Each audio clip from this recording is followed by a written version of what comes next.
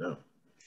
Welcome to Sports Econ 101, the show where we discuss sports topics from a business perspective. I'm your host, Edward Brown, along with my co-hosts, Vern Glenn, FP Santangelo Jr., and Russell Jackman.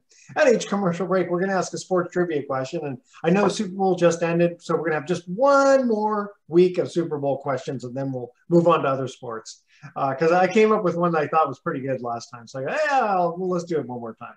All right, so let's see. In the next segments, a couple of things I wanted to cover. Brian Flores to the Steelers. I thought that's kind of interesting amid the lawsuit. Wanted to find out your guys' take on the All-Star Weekend and the slam dunk and first team to 163. See if you guys like that. Phil Mickelson faces a threat of a PGA Tour ban for helping set up a new league. And then old Juwan Howard, holy smokes, throwing those punches. But I wanted to find out why Greg Gard, who is the Wisconsin head coach, why he got fined and he didn't throw any punches. And I'm wondering if he got fined just because he called a timeout, and that was unprofessional. Well, he touched Howard first, and they're saying that he instigated. Okay. So, I guess what he grabbed his shirt or something, right? Probably kind of to stop him to say, hey, I want to, sorry about calling that timeout. But boy, Juwan Howard's reach was so long that he kind of reached over 2 or 3 people to get to the assistant. Mm-hmm. The assistant coach must have said something too. All right. Let's see here. This segment of Sports Econ 101 is sponsored by Pacific Private Money, still providing mortgage investments currently yielding over 6%. Secured by real estate. Doesn't get any more conservative than that. Check them out at pacificprivatemoney.com. Stay with us. You're listening to Sports Econ 101. Don't touch that dial. We're going to be right back. Welcome back to Sports Econ 101. Edward Brown here, along with FP Santangelo Jr., Vern Glenn, and Russell Jackman. Okay, guys, let's start off with Brian Flores. So the Steelers decide, you know what? We'll go ahead. We'll hire him amid the lawsuit. We don't care. Right? Well, it is the Rooney Rule. Who owns the Pittsburgh Steelers? The Rooney family. Yeah. So that is a team and that is an organization.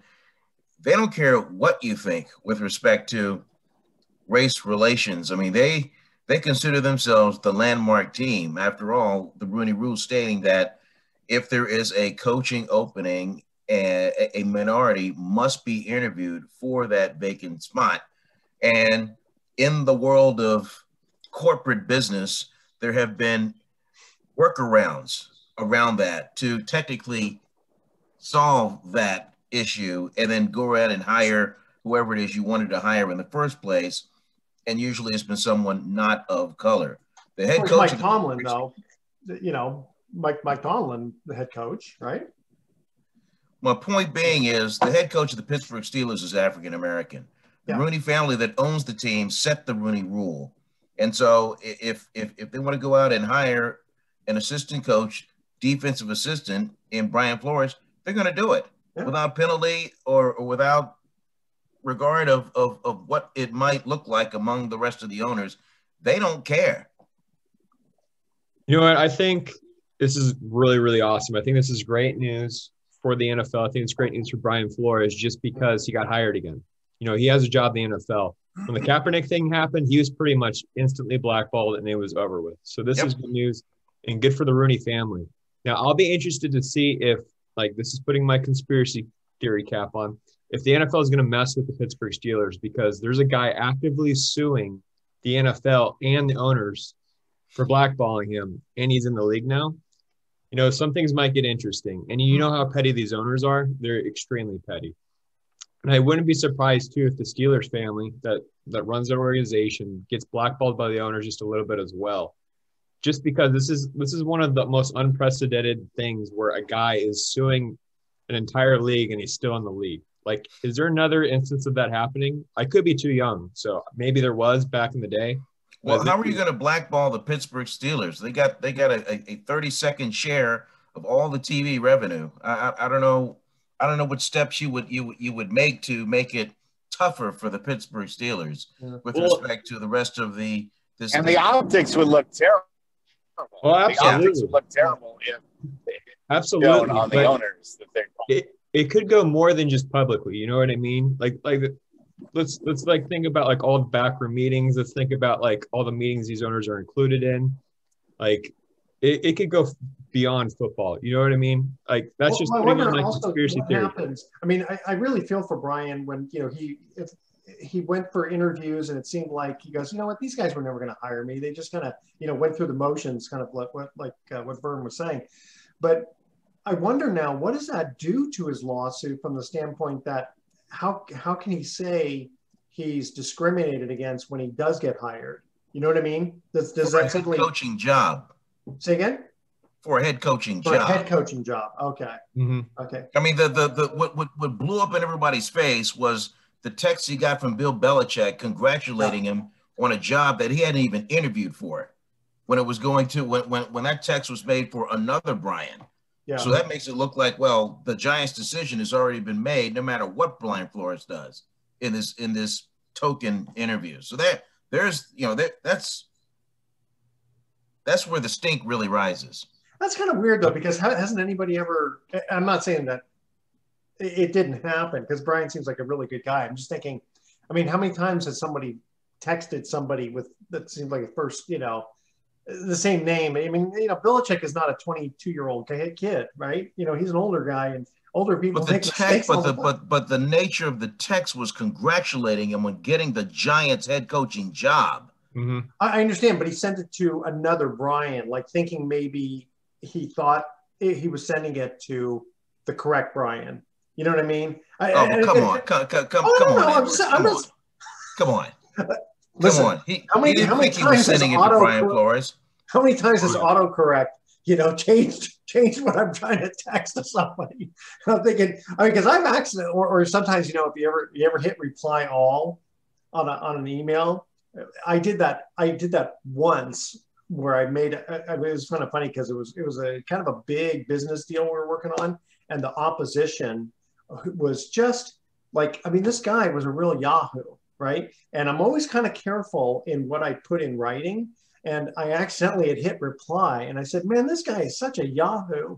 And then one of the guys on my team, so to speak, had emailed me and said, "You may not want to hit reply all." And I was thinking, "Holy no! Did I include him in it?" And I did. And I go, "What did I write?" And I go, "Okay, that's not so bad."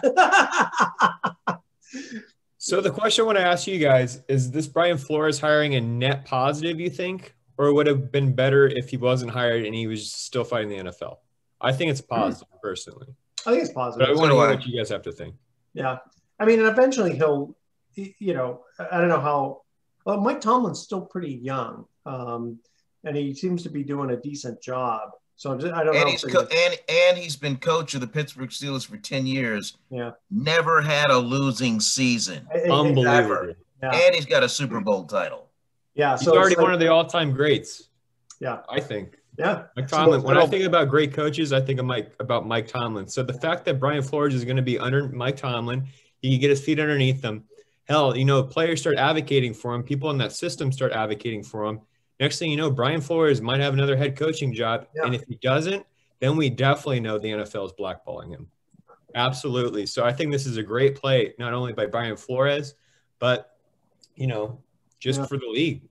It's hopefully there's something positive that comes out. Yeah, I don't think it's going to be a distraction at all, like for the players. No, absolutely not. Well, the bigger deal is going to be how they move on from Ben Roethlisberger. If that's how they're, he's been a fixture there about as long as Tomlin's been there. And how are you going to move on from a two-time winning quarterback, a Super Bowl winning quarterback? That's a really good question. A lot of people think Garoppolo is, that's going to, and so, do you make a big deal out of Garoppolo? Do you try to draft somebody young? And I think that's going to overtake most Pittsburgh Steelers fans' consciousness more than Brian Flores being hired. Absolutely. Good point. All right. Let's see here. We got about 45 seconds before our first trivia question. So Phil Mickelson faces a threat of the PGA Tour ban over helping set up a Saudi Super Golf League. So setting up a competing tour. It kind of reminds me of the USFL competing with the NFL. Well, I mean, this is a topic that's going to go far beyond us having a break for your first commercial break. But I do have some thoughts about this. I feel bad for Phil Mickelson because he is a name, he has a brand, and right now he's alone on an island, so to speak, because he absolutely thought that his weight would be a factor in having a legion of PGA players follow him to this Saudi Arabian tour, which has 10 times the money of the PGA. And at the 11th hour, he moved forward, but the name PGA guys did not. Yeah, maybe Dustin Johnson will go with him, but who knows? But I think there's been a big reversal of decision. And so here's Phil Mickelson. Oh my God, just with egg on his face, because how would it look if he comes back to the PGA Tour? But then again, he's kind of committed because Greg Norman, who is the face of this Saudi Arabian tour, has kind of recruited him over. Phil Mickelson's 51. He's not a spring chicken. He doesn't hit at 300 yards anymore. Yeah. So it's a tough spot for him. Okay, guys, we're going to cut to our first commercial trivia question here. Name the three, talking about the Super Bowl, name the 3 teams to win the Super Bowl in multiple cities. All right, stay with us. Sports Econ 101. We'll be right back. Welcome back to Sports Econ 101. Edward Brown, FP Santangelo Jr., Russell Jackman, and Vern Glenn here. Hey, guys, name the 3 teams to win the Super Bowl in multiple cities. We know it's the Rams. That's the Rams will take care of that. Raiders. The Raiders. Yep. And Baltimore, the Colts. Very good. Yeah. All right. Very good, Russ. Good job. All right. So at the break, FP was mentioning about how the Phil Mickelson thing was, a lot of it had to do with the comments that we made by Phil. Go ahead, FP. Oh, yeah. So in an interview, Phil Mickelson said about the Saudis and just the Saudi tour in general that they're scary mother effers to get involved with. We know that they killed journalists and have horrid record on human rights. They execute people there for being gay. Knowing all this, why would I even consider it? Because this is once in a lifetime opportunity to reshape how the PGA Tour operates. So those were some very controversial comments. That's not the case. That's not what he wants. It's because they throw barrels of money at him, just like they do, the WWE to bring the WWE over there. It's all a matter of getting hand over fist money because of the oil money. You don't see Phil Mickelson wanting to do a tour like this in Africa or South America or another place that could use development, much more than you can in Saudi Arabia. I mean, Saudi Arabia is a piece of crap country that just happens to have a lot of oil. And I'm sorry if I've lost a whole bunch of listeners out there in Saudi Arabia for you, Edward. Well, I got to think there's probably some golf courses in Saudi Arabia, and not so much in the Sudan. I mean, everything's a sand trap there. Yeah. But that's where you need development. That's, you don't need to develop anything in Saudi Arabia because they've got, the only reason you're doing it is because they're throwing money at you. That's disgusting. And I'm not a fan of that. And I don't think that anyone should be bending over backwards to help out Saudi Arabia. After all, they haven't even been punished for their role in 9/11. Yeah, exactly. They haven't even been punished for what they did to us in 9/11. So, I'm all for just, boycotting Saudi Arabia as much as possible. I can't wait till we all have electric cars and solar power, and Saudi Arabia and Dubai and all these other oil countries are going to mean nothing to us. It couldn't happen sooner. I guess you don't need oil to produce electricity, huh?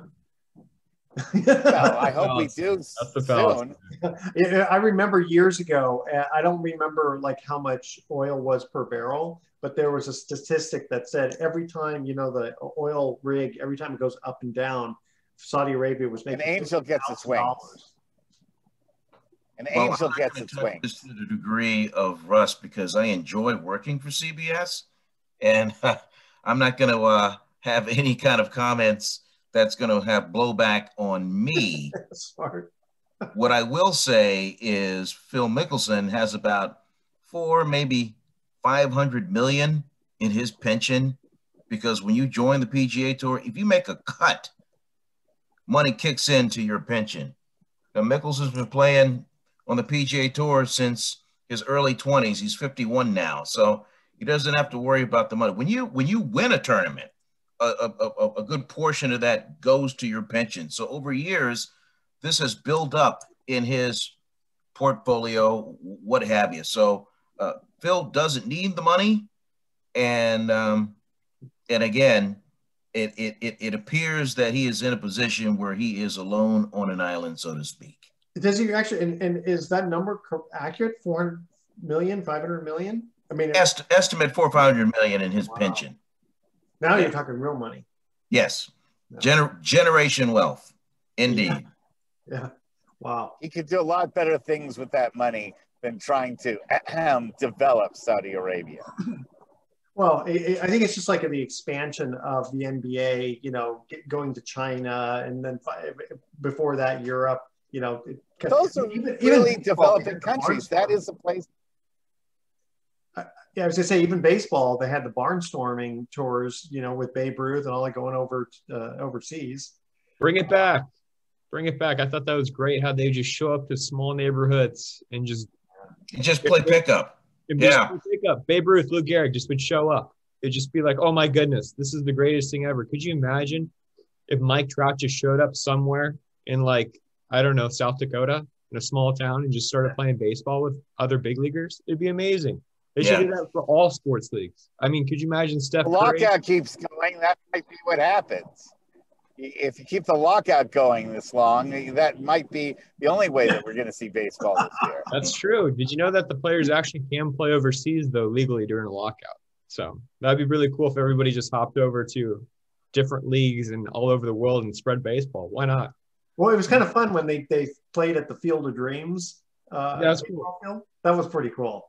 Yeah, really cool. Moving on here to the NBA All-Star. First of all, should they change the slam dunk contest? Well, I had a question for FP because he's the youngest one out of all of us. FP. What's up, Russ? Do you remember a time ever in your lifetime that the NBA slam dunk contest didn't suck? Yeah, 2016. Aaron Gordon versus Zach LaVine. That was the greatest dunk contest probably of all time. And it went super viral. People still talk about it. It's probably the most incredible thing I've seen athletically in a showcase on that level. It was absolutely amazing. So I would point to 2016. But because of how that particular contest was judged, nobody wanted to do it anymore because it was kind of rigged in the way that Zach LaVine would win. Even Dwayne Wade, who was one of the judges, said, yeah, we were going to just all give the same score so they would have to go again, but I decided that Zach LaVine should win. So it's things like that where it's like, okay, well, if you're not going to judge it correctly, why even do it? And then plus think about it from a marketing standpoint. This is Sports Econ 101. If I'm LeBron James, what do I have to gain for doing a dunk contest? If I'm Ja Morant, what do I have to gain from a dunk contest? You think it's going to get me this X amount of dollars? It's going to improve my brand? Sure, maybe for like a day it'll get me more clicks, but I do that stuff in a game already every single day. Why do I need to do that? I already get those clicks online. This would just be risking hurting my ego and then not winning and embarrassing myself, worsening my brand. So it's set up to fail right now. And what you have right now is basically a home run derby with no home run hitters in it. It's not the best dunkers. Well, I would have loved to see Kuminga. That kid, absolutely. He would have been – see, that's one that comes to mind that he would actually benefit from it because he's not well known yet. And that's the only way you're going to get this dunk contest to get to the level of 2016 because Aaron Gordon and Zach LaVine, they weren't as established yet, right? And they kind of needed that money and that brand exposure. You need young guys that can dunk, and I'm talking about dunk. And they need to take this seriously to really help explode their brand because who knows? You know, you get on the next commercial, you get the next brand deal. That's what it's all about in the NBA. That's how you get most of your money. So another thing that hurts this dunk contest, and this is something that Kenny Smith was talking about during the telecast, these judges and we as fans, viewers, we need to see innovative dunks that no one has seen before. Mm-hmm. And when they do stuff that we've seen before, we're like, but I don't know how creative how any more creative you can get than what we've been seeing. And we've seen human beings as props. We've seen, gadgets. We've seen all this kind of stuff. So as far as the originality of it, I think that hurts the dunk contest. Here's been my idea actually for a number of years, and I want to run it by you guys. I think I've brought it up once before, which is that the NBA has a device that allows you to measure how fast the ball goes through the rim, and that can show the power of some of these guys' dunks. So I would like to see a 3-prong contest where you have the first prong be how powerful a dunk you can do. The second one would be the distance, how far you can jump and make a shot, and dunk. And then the third one could be one stylistic dunk. And I mean one stylistic dunk, not 37 attempts at a stylistic dunk. And then they take the one that you finally make. You get one chance. And if you don't make it, goodbye. Thank you for coming. We'll see you next year, or maybe not. For the fans out here in Oakland, when it used to be the Golden State Warriors in Oakland, if you remember Thunder, very, very athletic gentleman mascot. I remember what he would do is he'd run and then he'd jump on one of those little trampolines with the ball. Yes. And he'd do a flip and then dunk it. I want to see one of the guys do that. That would be pretty cool. So, guys, I have a point to make, too, that I think is being missed. In this generation, there are people that dedicate their entire lives to stylistic dunks. Like, you know how Steph Curry works on his game? He works on his interior. He works on driving. He works on shooting the ball. He works on defense. Yeah. There are guys on TikTok and on Instagram that just do stylistic dunks all day long, all over the country, and get millions of views that do it better than NBA players, because that's all they work on. If you include those guys, then you have to augment the title, and it's no longer the NBA slam dunk contest. It's just simply a universal slam dunk contest. Cool. Maybe the door opens for that. Absolutely, and I think that would be really cool, and that's a great avenue to take. But I'm just saying, creatively, there's stuff out there. It's just guys do it every single day at the gym. And that's like their hobby, is to come up with creative dunks, while those other guys in the NBA are working on their actual game. Right? True. That's good. I like that. Also, when we come back, I do want to ask you guys about if you like the way the scoring, who wins the game. All right. Second trivia question on the Super Bowl. Which 2 starting quarterbacks won Super Bowls with 2 different teams? All right. That's our trivia question. Stay with us. Sports Econ 101. We'll be right back. Welcome back to Sports Econ 101. One more time, Edward Brown, Vern Glenn, FP Santangelo Jr., and Russell Jackman. Trivia question number 2. Which 2 starting quarterbacks won Super Bowls with 2 different teams? Peyton Manning and Tom Brady. Well, I'll go first. Yeah. Yeah. And that was funny. I was thinking, everyone remember Tom Brady, but how many people will remember the Peyton Manning for both the Broncos and the Colts? So going back to the NBA All-Star weekend here. So what do you think? Do you guys like the idea of the first team to 163 wins? Makes it more competitive toward the end of the game? Well, they did that because there are charities involved. Each person represents a particular charity, and so they did that to kind of up the ante a little bit. And but you can't deny that this past weekend that game for Steph Curry with 16 made threes and on the verge of setting an NBA scoring record for that game. That was that held your attention all the way through the end. I thought it was great. Plus halftime when they honored the top 75 players. I thought overall the All-Star game was great. It was probably one of the better ones in the NBA I can remember, just because Steph Curry, even if you're open, those shots are really hard to make that Curry's making. And that's what was so incredible about it. Usually, they didn't play defense on Curry. Nobody really plays defense. I think Draymond Green was joking to Curry, why are you actually even trying to block shots out there?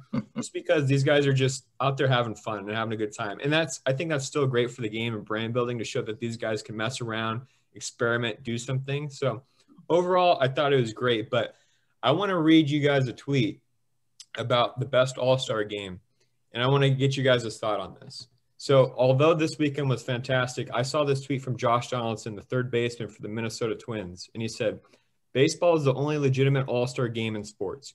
You can't go easy when a guy throws 100 miles per hour. All the other sports besides hockey should stop having them. It's actually embarrassing to watch." I disagree. Good point. Good take.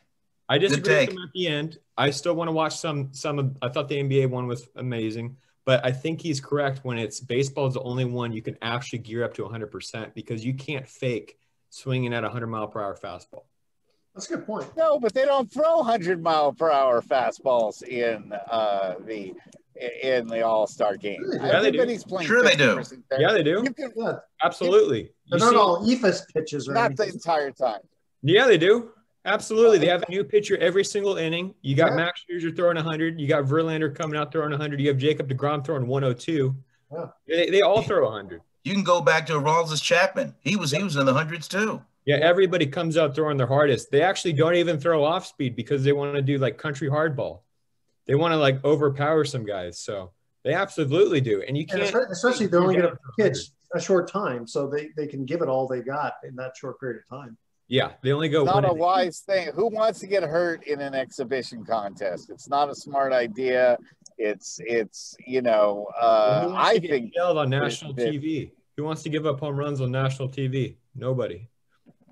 For a game that doesn't matter, it doesn't seem like the National League cares. Listen, I still remember I don't think you want to be the guy that gives up the most home runs in All-Star game history when the All-Star game. Atlee Hammaker somehow survived. Yeah, Hammaker but look at everyone remember. I mean, that was what 1986, I think, or something. You know, he gives up a grand slam. People still remember it. Still remember it. Yeah. Yeah. So I think Josh Donaldson, I liked half of his tweet there. I think that the NBA All-Star game is on the right track. I really think it is, but you need guys like Steph Curry to show up and start doing just phenomenal things. Even like John Morant's dunks he was trying to do with nobody around. I was like, oh my goodness, this is crazy. Yeah. He's just trying to do in the air windmill, spin around dunks. And you're like, oh my goodness. The dunk Why wasn't Steph in the 3-point shooting contest? Why wasn't Steph in the 3-point shooting? Yeah, he's already won it. There's no incentive. Yeah, he's won it like I think twice already, right? Or there's no incentive for him to enter. Yeah, I mean, it's definitely cool. Just continue to be champions. That was pretty cool. I would have liked to see him against Karl Anthony Towns. I thought that would have been an interesting. Interesting final. Big man, that was pretty impressive, wasn't it? See, yeah. Overall, the NBA All-Star did a great job this weekend. I thought it was all the way around a good product, except for the dunk contest. That's what we'll come back to, right? We all come back to like, oh, that was awkward. Just because it's so interesting. You go back 25, 30 years or whatever, you never saw a big guy take a three-pointer. And I remember one time when Manute Bol finally made one, it was just like the house came down because of it. But other than that, you get Karl Anthony Towns and Jokic, and then you did have Larry Bird. It was not a small man taking threes, and Bill Laimbeer was a guy who would take 3-point shots. So you did have them. Blair Rasmussen. You had some other guys. Troy Murphy. Hey guys, we're in an era now where you have big guys. You have bigs that are athletic and have range and can shoot. Giannis, Dirk Nowitzki all the way down. So just Anthony Towns is an athletic guy, and he showed it. Just imagine in 10 years, there's going to be guys 7'2" just drilling threes. Because it'd be awesome. So Juwan Howard, so he got suspended and fined $40,000. And before Vern had noted that Greg Gard apparently when they were going to shake hands, I guess Juwan didn't want to shake hands, and he kind of put his hand. Greg Gard put his hand on Juwan Howard, and I guess that's what I have it right here that Wisconsin coach Greg Gard was fined $10,000 for violating the conference's sportsmanship policy. That's what he was fined for. So he was fined for that. The sportsmanship of what? Calling a timeout? No, I think it was just more of just maybe talking to him, like not in a proper setting. I think it was more so to appease Michigan, right? You got a huge powerhouse in Michigan, right? You don't want to upset one of your babies in the conference. Let's just throw a little excuse me fine over. I don't think he did anything wrong. And I should add that 2 Michigan players were suspended 1 game. Yeah. 1 Badger player was suspended 1 game. Mhm. But here's the thing. In the flow of the game, the game was already pretty much over. Wisconsin was going to win this game double digits. Guard says, look, I had inexperienced guys out there on the floor because I'm emptying the bench. I want to make sure that they're in the right position, that they know what to do, and that's why I called a timeout. That's what he says. Yeah. In the code of unwritten rules, Juwan Howard comes from the school of, wait a minute, you're blowing us out, you've embarrassed us, and you're calling a timeout to prolong the game? That's what set him off. And so I believe that Juwan Howard, at the end of the game, when you go through the line and you shake hands, Howard intended to ignore Guard and walk right by him. Gotcha. Guard then stepped in front, put his hands on him briefly, so we can say, no, let me explain why I called this timeout. Well, Juwan wasn't having it. And then words were exchanged that we can't repeat on this show. And I don't know what the assistant coach said, but whatever the Badger assistant coach said, Howard tried to land a punch. It ended up being an open hand slap, but as a leader of men, no coach should do that. And I think we should all be in agreement with that. And I think you're 100%. And it came out hours later because Juwan Howard, all of a sudden, maybe it was fueled by the athletic department, the president, whatever, but in Michigan, big school, he comes out with his huge apology, copping to everything. Just saying, look, I was wrong and I am deeply sorry. He apologized to everybody all the way. He checked off all the boxes in his public apology for what happened. He was suspended for the rest of the regular season. That's 5 games, suspended without pay. So you take that salary loss plus the $40,000 salary, $40,000 fine. That's $170,000 that is coming out of him to wherever. And for that, there it is. Now, Michigan's having a struggling year. They're like 16-14. So they may not even make the NCAA tournament, but he will coach in the Big Ten tournament, and whatever happens after that happens. But it's a matter of self-control and no, you nailed what happened from start to finish. Everything 100% accurate. It's funny because I always liked him, even especially when he was with the Fab Five. I mean, that was quite a team to. Here's my big question. What did the Fab Five win? Nothing. That's the thing that came in second. Nothing. Yeah. But they taught us all about the never calling a timeout when you don't have one. That's a lesson that all basketball players now know for all time. If you don't have a timeout, don't call one. But it was amazing, though. I mean, because everyone still remembers how good they were. Again, they lost to North Carolina, but they were just dominant for so long. I think the big thing is that they were all freshmen, and that was just kind of unheard of, that these freshmen would get as far as they did on that talent. Yeah. But in the end, only Weber really proved to be a great NBA player. Only Weber was really out of that group was the only one to really make it big in the NBA. Well, Howard played and he's a Hall of Famer. Yeah. I mean, Juwan had a number of good years. They were all right, but not, obviously no stint in the Hall of Fame for him. No. And then unless this punch comes in. I've drawn a blank now. Who else was there? Josh King was one of them, and Jalen Rose. Jalen Rose. One of the. I was gonna say Rose. Well, it's not Derrick Rose. No, Jalen Rose. Yeah. Jalen Rose. Very good. All right, guys. We have just a minute and a half before we have to cut to our last commercial trivia question. What's on your minds? I told you the Olympics would suck, and I was right. I just want to go on record saying that was the worst Olympics I think I've ever watched. Noted. Yeah, no argument from there. Nope. No. I'm glad that we will not see another Chinese-based Olympics probably for our lifetime. At least there wasn't any controversy during the Olympics. I remember more controversies than I remember any of the medal awards, or who won any of the medals. I remember more of the controversies. And now that the Olympics are over, now Russia can go ahead and invade Ukraine. Yeah, that's the other thing too, is that they were kind of waiting around so that they wouldn't lose any medals, I guess. No, it wasn't that. It was because he told his friend Xi Jinping, when Xi Jinping said, "Hey, listen, when you invade, could you at least not do it during the Olympics when we're the host, country? Just kind of wait, because all the attention will kind of get on that." So Putin says, "Sure, I'll wait. I'll just kind of put all the troops at the border, and then we'll just sort of see what happens." In fact, it'll be interesting because I kind of get this feeling that there's not going to be shots fired. Well, they actually shelling today and people died. So. Oh, did they really? Okay, I was thinking that they might just kind of show force and Ukraine back up, but I guess Ukraine's got they're very proud people. They're going, no, we don't want to give this up. Yeah. Okay. Here's our last trivia question. Last Super Bowl question for a long time. Which city has hosted the most Super Bowls? All right, that's our trivia question. Email Edward at sportsecon101.com. The answer to this question: which city has hosted the most Super Bowls? And when we come back, we're going to have our thoughts for the day, and then we'll say adieu. Don't touch that dial. We'll be right back.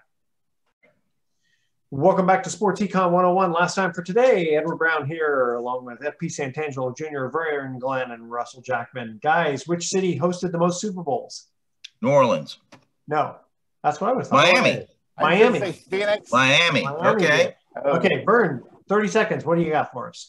Well, I just want to make sure that the subjects that we address on the show aren't all male dominated.